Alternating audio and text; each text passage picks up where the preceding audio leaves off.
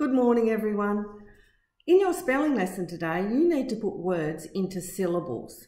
Now, I thought we'd just revise how we do this because it's been a long time since we did this in the classroom and people might need a little bit of a reminder. Okay, so the first thing I thought we'd think about is, why do we put the words into syllables? We don't just do it because it gives you something to do. We put words into syllables because it helps us with our spelling. If you can say the words slowly and you can work out the syllables and you know the rules for putting words into syllables, it will help you spell your words right. Okay, so remember in the classroom when we're putting words into syllables, we work out first how many syllables the word has. And we do that by putting our fingers underneath our chin. And let's say that we were thinking about the word syllables, we would go syllables, and we know that it's got 3 syllables, all right?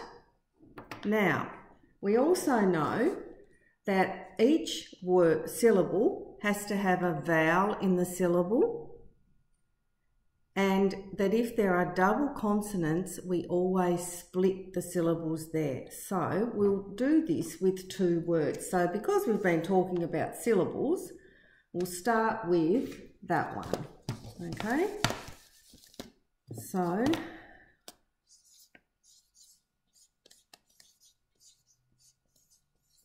all right.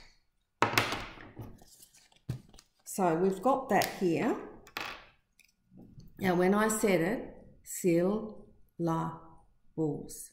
okay? Now,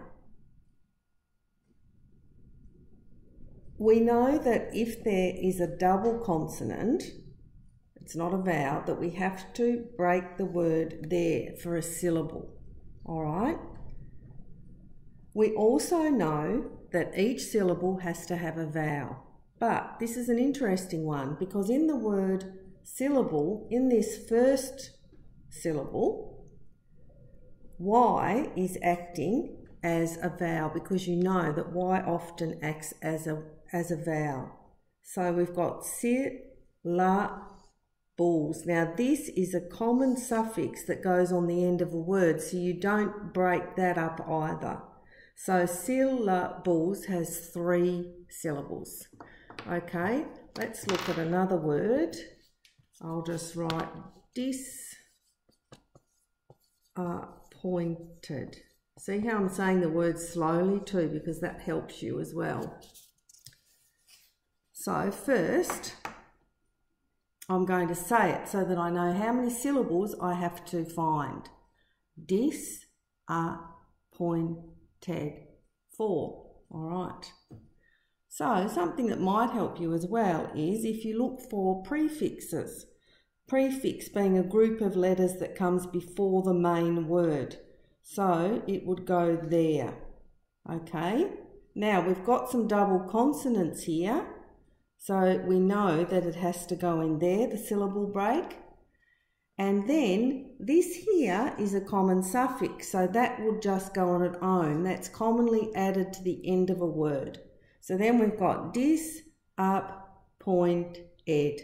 So there's the 4 syllables. And this here is the root word or the base word. And often that will just be 1 syllable as well. So you have a go at putting the words that you need to into syllables today. And I'll check in with you tomorrow to see how you went with them. Okay, bye for now.